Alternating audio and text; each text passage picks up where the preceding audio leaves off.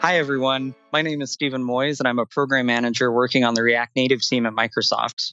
Today, I'm joined by the lovely Kiki Saint-Onge, who's one of my peers also working on React Native.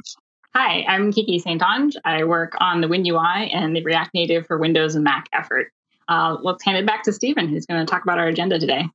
All right, let's get rolling. So today we're going to talk about three main topics. The first topic is how React Native fits into the overall landscape of technologies that you can use to build your applications. Then I'm going to hand it back to Kiki to go through a demo of how you can build a RSS feed app using React Native. And finally, I'll close it out by talking about the Fluent UI React Native component library, which is a component library that you can use to help accelerate your React Native application. Now, we know you have a bunch of different options to choose from when you're building an application. Choosing which tech to use really depends on a number of factors. For example, are you going to build a native application that targets specific devices and operating systems? Native apps usually have the best user experiences, great performance, and accessibility built in, but the trade-off is breadth. On the other side, websites can run on anything in a browser. React Native really sits in the sweet spot relative to these technologies because React Native lets you write JavaScript and TypeScript to make native applications that target multiple platforms. Now, the React Native framework was originally built by Facebook to enable them to target Android and iOS and share a bunch of code for their mobile application. At Build 2019, we announced that Microsoft would add support for React Native to target Windows devices. Since then, we've partnered with teams both within Microsoft and across the industry to build great experiences that use React Native. This year, I'm excited to announce that Microsoft is expanding React Native to support macOS as well. We found that many of the features that you'd come to expect when building a Windows application are the same as that you would expect building a macOS application, so we're excited to share that we're building first-class support for macOS. Now, when I said that React Native helps you build a native application, what does that mean? When you create a new React Native project, it creates project templates for each desired platform. On Windows, for example, you get a new Visual Studio solution. On macOS, you get an Xcode project. However, on top of all of these different native projects is a React Native layer that uses JavaScript and TypeScript. Most of your business logic and your shared UI components will live in this React Native layer. Now, when I talk about React Native for Windows or React Native for Mac, I'm really talking about this whole vertical column. It's all the way from the JavaScript layer at the top through the native layer at the bottom. These aren't separate projects. You can think of them as new endpoints that you can deploy to. They're not competing with React Native, they're adding to React Native. Now let me drive it home with an example. Here, we've got a picker component. This picker component allows you to choose a color. It's a very simple picker component in React Native. But the cool thing is that depending on which platform you're running on, the visualization of the picker component changes. So on iOS, for example, you'll see a very familiar dial-like picker component that looks very natural on an iOS device. On Android, you'll get a material design picker component. You can see the bloom animation when you tap on the drop-down. And on Windows, you get a pointer-centric, really productive Fluent picker component that's built on the combo box that's found within the platform. So even though the same picker code is shared between all of these different endpoints, the actual visualization of the picker control and the user experience of the control is natural on each device that you're running on. Within Microsoft, we have a number of application suites like Office and Xbox that are taking really big bets on React Native. Additionally, enterprises and consumer apps like Axie, Plex, and Facebook Messenger are also using React Native for Windows to expand their reach beyond mobile and to drive their business forward on desktop. Why are these businesses betting big on React Native? It's for three main reasons. React Native builds a native application for you under the covers, meaning it has a great user experience, it has accessibility built in, and it feels natural on each device that it's deployed to. Secondly, the app is native, which means it has native-like performance. It runs super speedy on each platform that you deploy to. Finally, React Native has a web-like developer experience, including live reload so you can see your changes instantly after saving, as well as an active and engaged developer community and a wide variety of community modules that you can incorporate into your application. Now let's take a look at a specific example. This is the Xbox beta app on PC. Notice the beautiful user experience, including animations, multimedia, videos, and performance is also super snappy.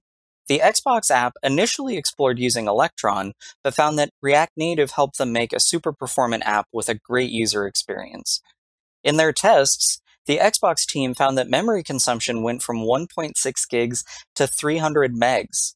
CPU usage spikes went from 50% down to 30%. These are quite impressive numbers, and users are really taking notice. In a survey, the team found that over 95% of users have noticed that the app's performance is the same as or better than before. And not only that, but the team was able to port their entire app from Electron into React Native in a very short number of months using very few devs.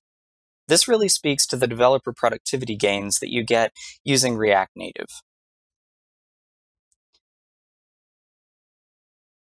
Speaking of performance, the React Native team at Microsoft is dedicated to ensuring that your apps feel super snappy on each device that they're deployed to. One area of note is JavaScript engines. We're working on adding Hermes support to React Native for Windows and have found initial success. Hermes is performing about 13% better than the Chakra engine in our initial tests of memory impact.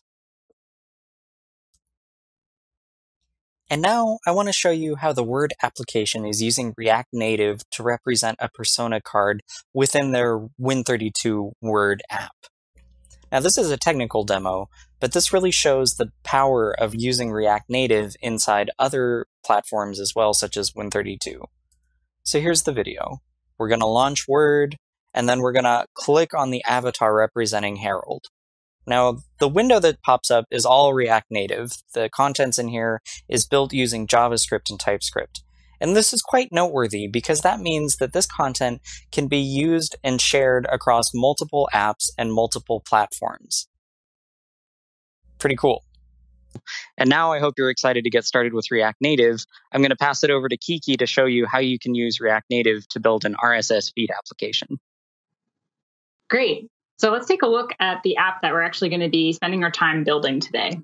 The app that we have is an RSS feed reader application built entirely in React Native, and it runs on 3 different platforms: Windows, Mac, and the Surface Duo. The reason I chose a rather simple app to show you how to build is because I want to focus more on the developer experience and walk through the steps end to end. So from initial installation, you have nothing installed yet, all the way through to running this on a Windows and Mac and a Surface Duo emulator. So it's a little bit of a trip here because we're going to be starting essentially from nothing and running on many different devices at the end. But the point here is to highlight how easy it is to do that using React Native. Additionally, at the end of this demonstration, we'll obviously be showing this all running on all 3 devices, but I want to add a few extra finishing touches to highlight how easy it is when using React Native components and when you install the right modules to just sort of set up and use native UI and how that looks on different platforms and how it really feels at home there. And how you don't need to access any native code to get that native UI when developing with React Native. So with that in mind, let's take a look at the 2 main features we're going to be building today, the finishing touch that we're going to show you at the end running on all 3 different devices, and then we'll get started installing everything. So this is the app. It's a pretty simple 2-column layout app. You have your web view control over here on the right, and you have your native UI RSS feed parser over here on the left. The little bit of native code that we're going to be writing at the end of this is this reload button up here. When we press that, it pops up a native dialog. And dialogs are very unique depending on the system that you're on. People brand, this is branded very heavily. And so this is a Windows dialog. I can tab to the different options. It's got my focus captured here, and it's not allowing me to light dismiss. So when I click off of it, I have to interact with this module. So this is the standard alert component that we'll be writing at the very end. So, and the other two are this web view component, which is actually accessing the native WinUI web view in the case of Windows, and the native web view that is used on a Mac device as well, which we'll show you how to install and link. And then over here on the left, we have the JavaScript-based component. So when it's written purely in JavaScript, it's just rendering the native UI as closely as it can, but it's not actually interfacing with any native APIs there. So we'll be showing how to set these two things up, set up your layup, install everything, and then we'll show everything running at the end. The first thing we're going to do is npx React Native init, and then the name of your project. So in this case, I'm going to call it RSS feed reader. And I'm going to select a version. I'm going to kick this off. So what this is going to do is it's going to install React Native locally. And this is going to take a little bit to get set up. So we're going to go ahead and wait, and we'll get back to you once this is installed. Everything's been installed, and the next step is to just go right into that directory that you just created. So we're going to do cd RSS feed reader. I'm going to clear the screen again. No, so it doesn't actually matter what device that you're developing on. You can install all of the prerequisite extensions that you want. So we can install Windows first, we can install Mac first, but it doesn't matter that I'm running on a Windows device right now. So what I'm going to do, npx React Native Mac OS init. I'm actually going to install the Mac OS one first, and we'll show you what that looks like. So we'll also, after we're done with this, we'll show you the same installation steps on a Mac, because we want to highlight that the process is very similar, if not the same. But I also wanted to show you that you can install both of them when you first create your project, and it doesn't really matter. Cool. So Mac is installed. So if we go dir and look at our directory, we will see the Mac OS folder is installed. And what we're actually going to do is go ahead and install the Windows one, and then we'll take a look at that folder file structure to see what we actually just spent all this time waiting for. So next we're going to do, I'm going to clear the screen, npx React Native Windows init. So you'll notice it's very similar. We're going to kick that off, and it's going to run a very similar process, but instead of installing the Mac OS extension for React Native, it's going to be installing the Windows one. Again, we're going to wait a little bit for this. Windows 1 is all installed. Let's clear the screen and again take a look at our directory, and we will see down here we have Windows installed. Go back here, and it actually told me right at the top, oh, I cleared my screen, but it told me in order to run the app that you just created, you can do npx React Native run -Windows. And that will kick off the first build of the Windows project. So if I did run -Mac OS and I was on a Mac device, it would kick off the build for that. So let's get that started. And the first build's always going to be a little bit long because it has to do all the initial linking and compiling. And then the subsequent builds after that will be pretty quick. So let's get that started, and then we'll get back to you after that's done. Cool. So the app has finished building. It is now attempting to launch. So it's loading all my JavaScript, which is part of the default template right now because I haven't written anything yet. Once this is all done and hooked up and connected to my remote debugger on my browser, I'm going to get an app that looks like this. And when you first install React Native, you get a blank template app that has something preset up in the app.js file, which is telling you to edit right here. And that's just sort of help get you started in an understanding of how React Native apps are structured. So let's take a look at the app.js file that we have over here. There's a lot of stuff set up in here, but we're actually going to strip a lot of this out because we're going to be writing our own app today. So before I launch in and show you how to do these exact same steps on a Mac, I just want to highlight sort of one of the nice features that you get from React Native, which is called live reload. So when you make changes, like let's say I want to make all of these header files much larger, I can make changes on the fly. Let's set this to 64, hit Control S or save, And after just one cycle or two to connect to my debugger, I get those changes seen automatically. So I can edit text, I can add more components like this. I can do all kinds of stuff just on the fly automatically, and it'll automatically update that.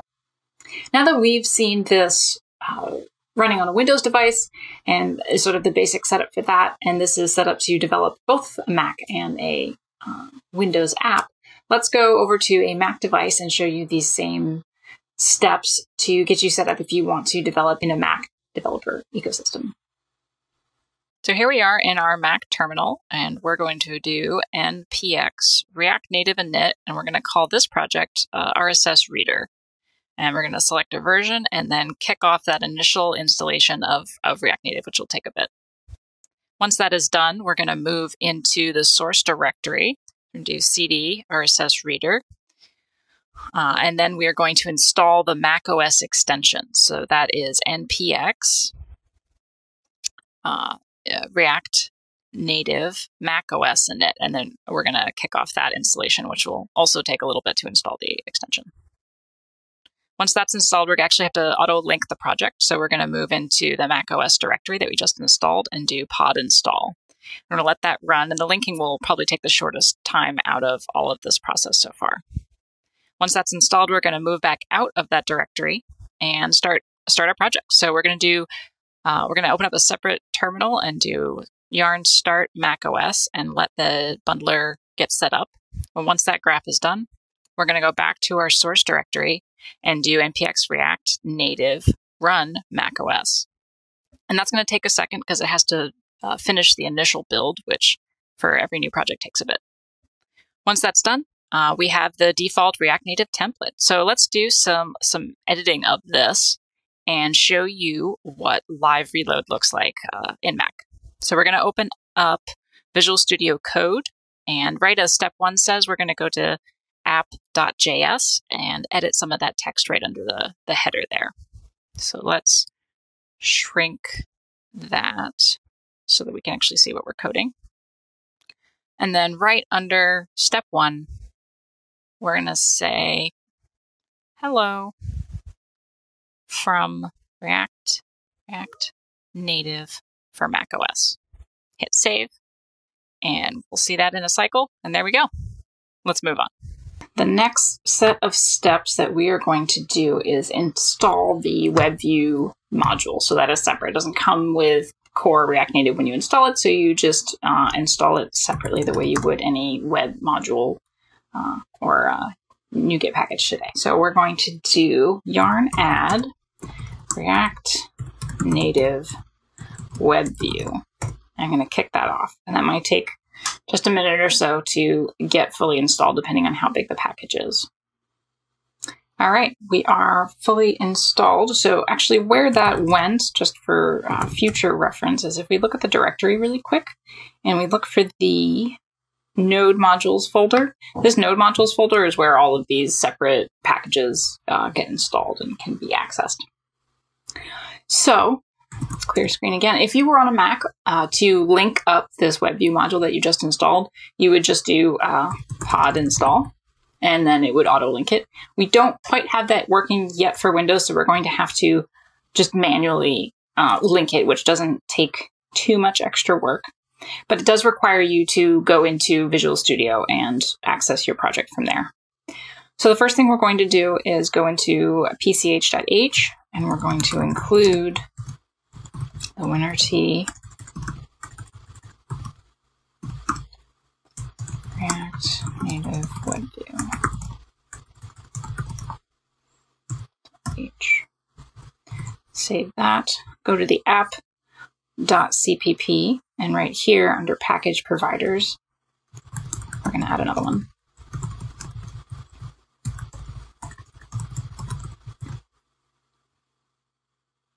WinRT.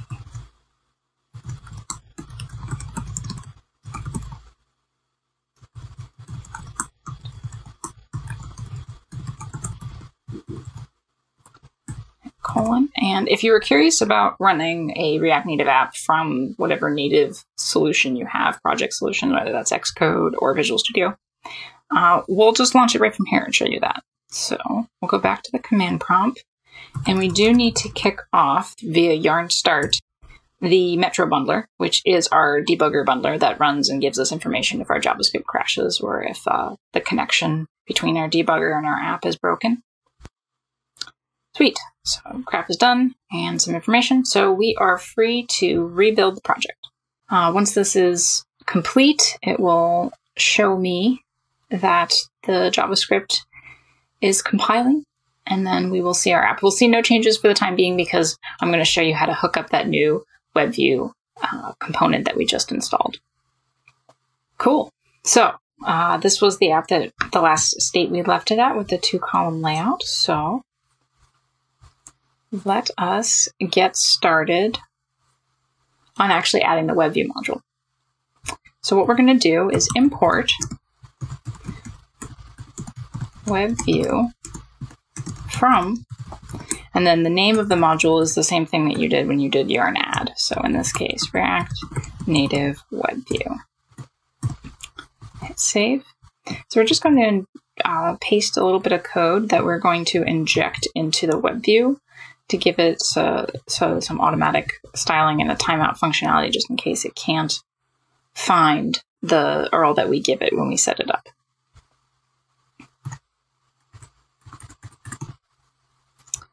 Then we're going to take out this text module and we're going to put in the WebView.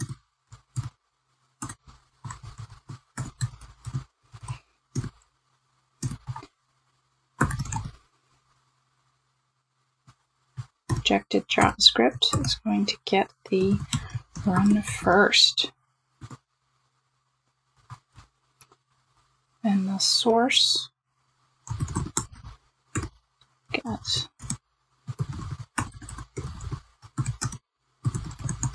I'm going to hit save on that. Cool. Now we're going to go back to app.js.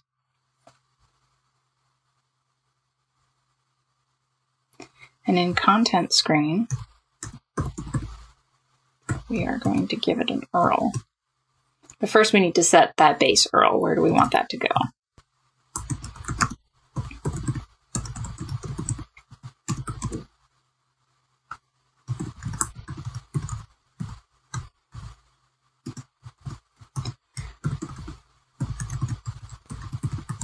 Windows.com. There we go. Set that up. This may have an issue because I am not providing this property with any values. So we're going to do URL.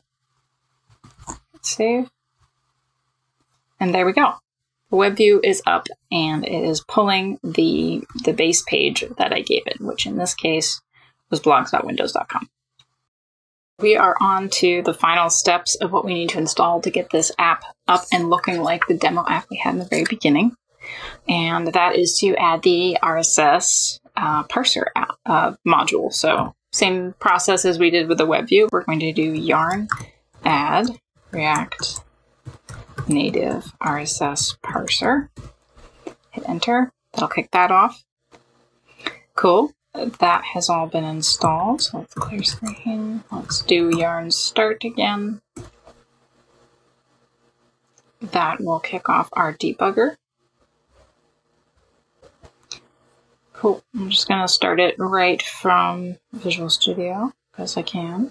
It is up and running. So the next thing to do is to import it and actually hook it up to this app itself. So if you remember in the original demo that we showed in the very beginning, there was some cards and a list of information, which was the RSS feed that was gathering information and putting it into styled components. So what we're going to do is actually create that card component. I'm going to create a folder over here called component, and I'm going to add to it card.js. So here we have a blank card. I'm going to copy over the card snippet.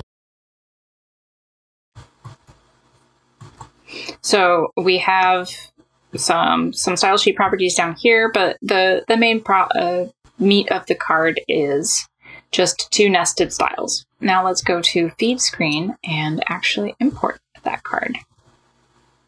So we'll do import card from components, component card.js. So that's in.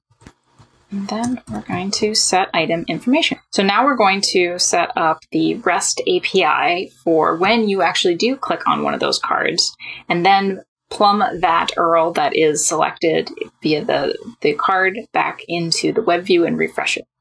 So we're going to define items and set RSS items.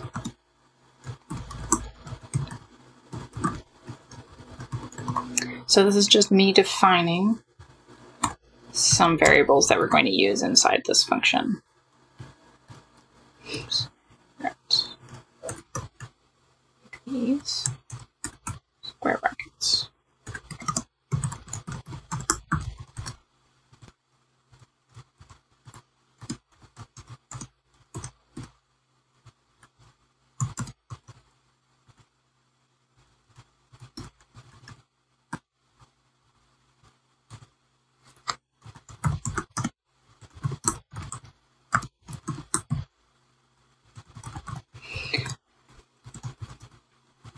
I'm going to await on get RSS feed. So we're going to write this function in a second.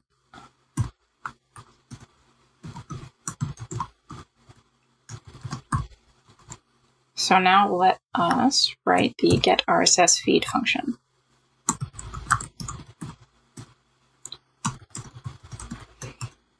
So I'm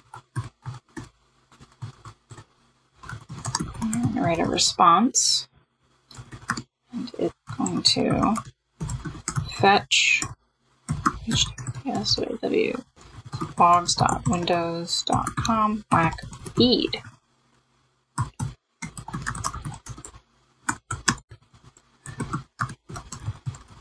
And we are going to wait for that response and get it back in form of text.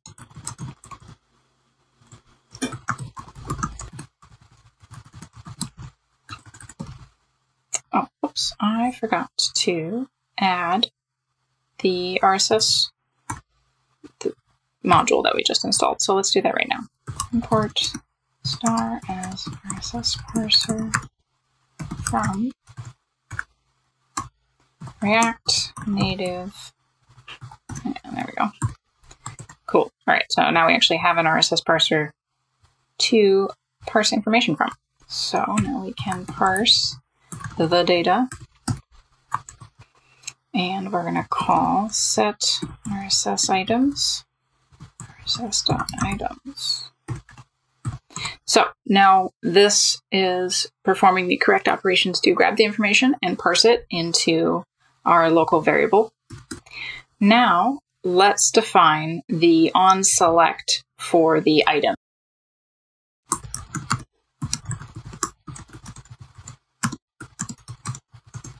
Create another function. And we'll have an ID. Get callback. And we'll pass the ID to that. We now need to define the get callback URL on that the properties that you're which is a property that we're going to define on this feed screen back in app.js. And I forgot to put that there. So we'll go back to app.js, and we're going to define that get callback URL property from item.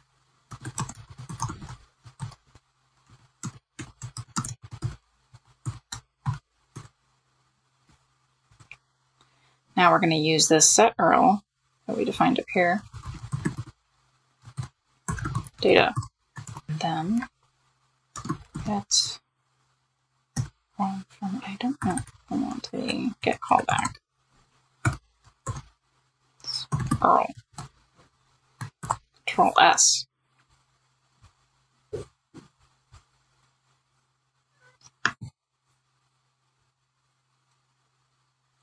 I forgot to make this an async function. Async. S. Reload.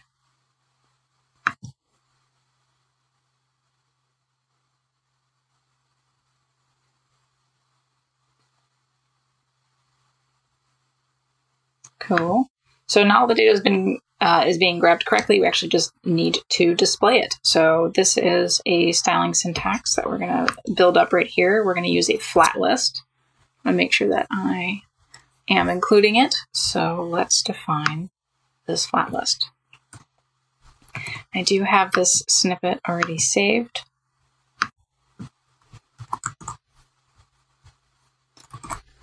Paste that in. So we're using our card component that we defined, as well as the item, which is the content within. And then the flat list is going to be iterating over the RSS items, which we've set up with this get RSS feed. So we're going to hit save.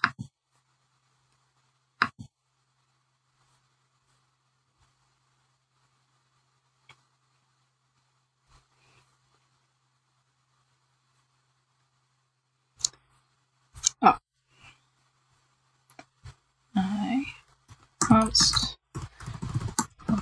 set selected state, and I actually think that I'm importing this React.use state. I am. So just like with namespaces, you can say the whole namespace and then dot the subclass that you want, but if you've already been importing it, that's not necessary. All right.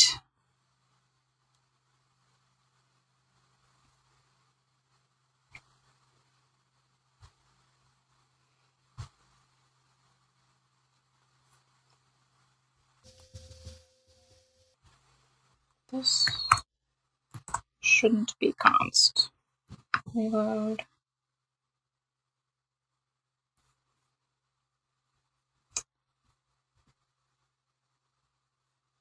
And there we go.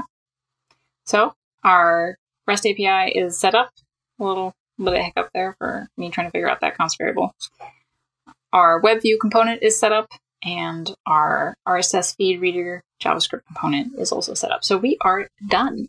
If we want to add some finishing touches and put in some more native UI, we could add something like the refresh button that we saw in the first app. But before we dive too much into, or before we look too much into that, let's actually just take this app and run it on other devices. Because one of the beautiful things about using React Native is the fact that you can build and use the same source code in one place on multiple different endpoints.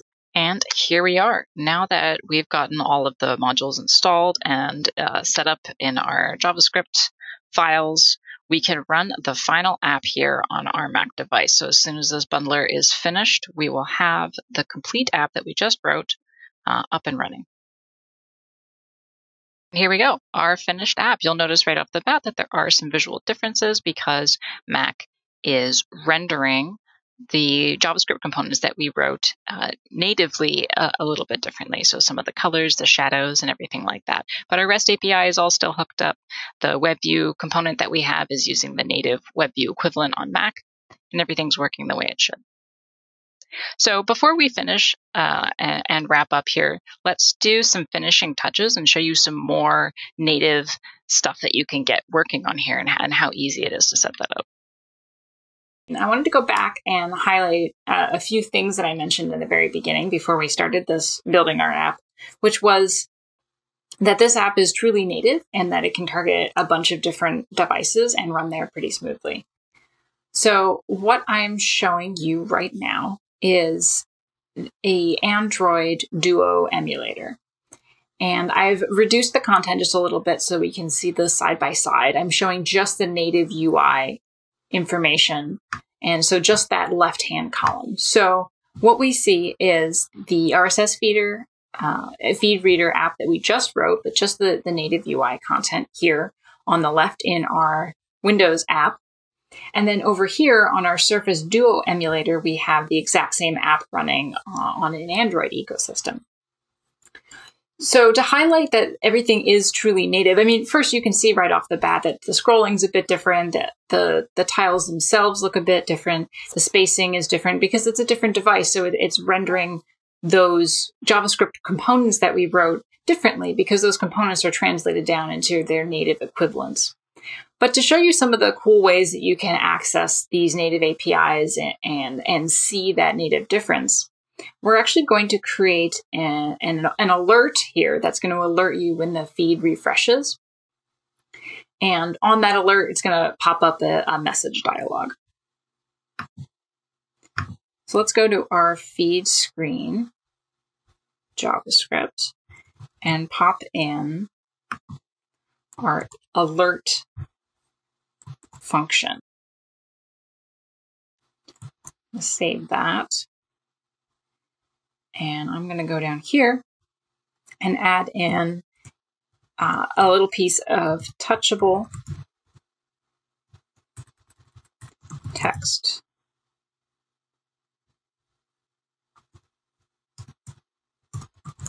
I'm going to say reload the app and make sure touchable opacity is imported. On press, it's going to get our feed refresh alert. I'm going to hit save on that. And we'll notice that when I hit this, we get a very familiar dialog if you are an Android user, which is this dialog that we've specified in our feed refresh alert. But if I hit that same button on a Windows app, I'm going to get a very familiar Windows dialog. So over here, you'll see the reload the app situated in pretty much the exact same spot that I specified it. But when I press this, I'm going to get our Windows Fluent UI dialog, which is going to have the drop shadow and is going to be keyboard accessible and all of that awesome stuff. And that's what we mean when we say they're native apps, is that when you write these JavaScript components, they're not 100% JavaScript. They get translated down into that layer. So this is an example of that. So lastly, as we've been doing throughout this entire demo, is we're going to show you this exact same process and show you the finished app running on a Mac. So as you can see here, we have the condensed feed running on our Mac device. You'll notice in the code behind this is set up exactly the same way that we had written it for both Android and Windows just a few seconds earlier. And when I actually press this button, you'll see a very familiar dialog that you would recognize if you were on a Mac or iOS device. So thanks for sticking through it and watching us do the demo, and I look forward to seeing what you create in React Native for Windows and Mac. Back to you, Stephen. Awesome. Thanks, Kiki. Now let's talk about how you can use React Native and Fluent UI to create really productive experiences. In addition to bringing Windows and macOS support to React Native developers, Microsoft is also bringing the Fluent UI component library and design system to React Native. Fluent UI helps developers build experiences that feel natural on each device and are accessible to all.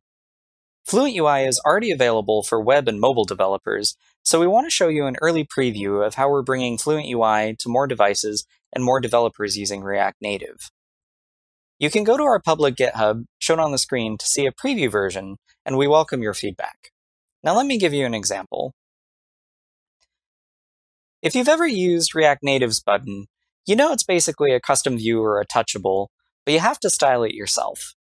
The Fluent UI toolkit has a set of pre-styled buttons that look natural on each platform that you can either use as is or customize them for your needs. On Windows, though, users have a mouse and keyboard and expect mouse and keyboard support.